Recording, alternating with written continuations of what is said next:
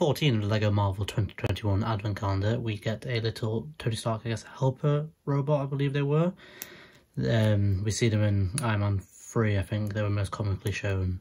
But you really see them from Iron Man 1 onwards. They're the ones that help him put a suit on.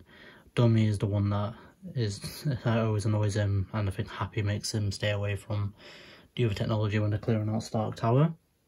He comes with a little stocking, which I think is great, because I just think it's quite cute, the size of it, and it also adds to that little stocking thing we got yesterday.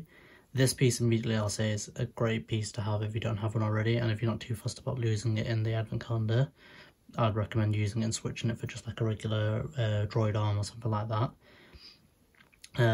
But yeah, very much like the stocking, very much like the dummy droid, because if you wanted, now it's an all-year use thing as opposed to a Christmas use thing, but then you can always add that back on. So yeah, very much happy with that, and very much looking forward to the remaining 10 days of the Advent Calendar.